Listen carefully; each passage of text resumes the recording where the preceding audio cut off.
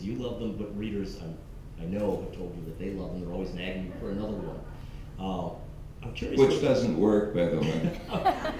I'm such a fundamentally such a contrarian that you know, the more people tell me I ought to do something, the less inclined I am to. So just a word to the wise. Use reverse psychology. We could say, we hope you never come back to Scudder. Yeah.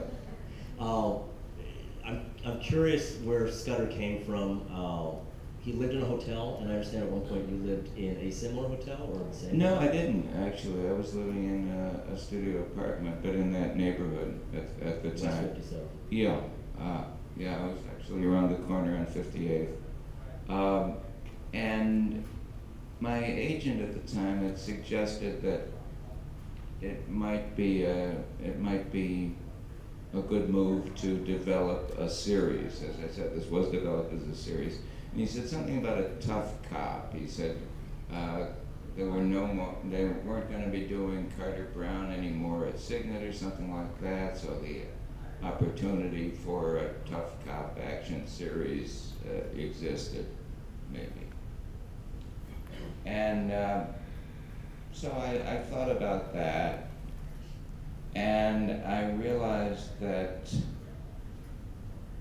much as I enjoyed reading Evan Hunter's Ed McBain books, the 87 Precinct novels, much as I enjoyed police procedural when it's done well, I had no interest in learning all of that crap, let alone trying to write it and all. I wasn't interested in that. It sounded like too much work, for one thing.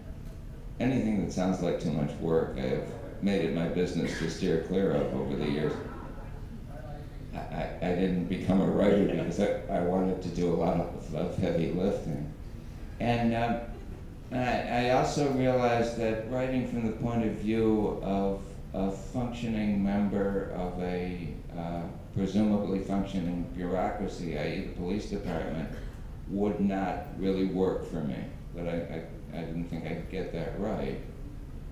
And so I decided that that my hero ought to be an ex-cop, and probably something of a burned-out case. And that's where Scudder came out.